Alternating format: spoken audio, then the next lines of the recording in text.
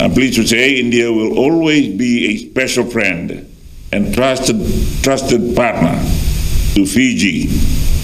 Together, we have built a robust, multifaceted partnership which covers cooperation in all major areas of nation building, including agriculture, education, health, climate change, and development of micro, small, and medium-sized enterprises, with a special focus on training, capacity building, and capability development.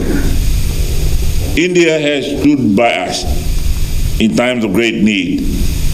We've worked shoulder to shoulder to overcome the challenges posed by the climate crises that we now face, and recently, COVID-19 pandemic. For this, we are forever grateful to the government and the people of India for supporting us through the provision of life-saving vaccines, humanitarian assistance, among other initiatives in our collective efforts to build back better from that global challenge and the other challenges.